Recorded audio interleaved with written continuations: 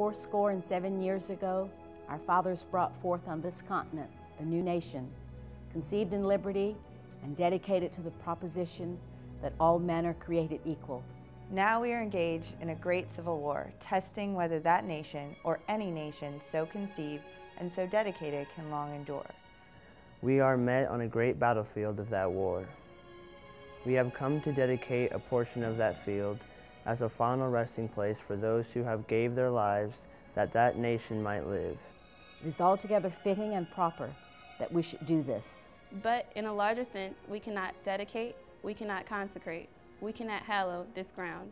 The brave men living and dead who struggled here have consecrated it far above our poor power to add or detract. The world will little note, nor long remember what we say here, but it can never forget what they did here. It is for us, the living, rather to be dedicated here to the unfinished work which they who fought here have thus far so nobly advanced.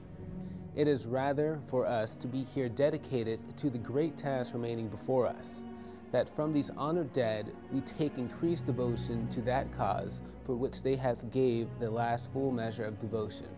That we here highly resolve that these dead shall not have died in vain, that this nation, under God, shall have a new birth of freedom. And that the government of the people, by the people, for the people, shall not perish from the earth.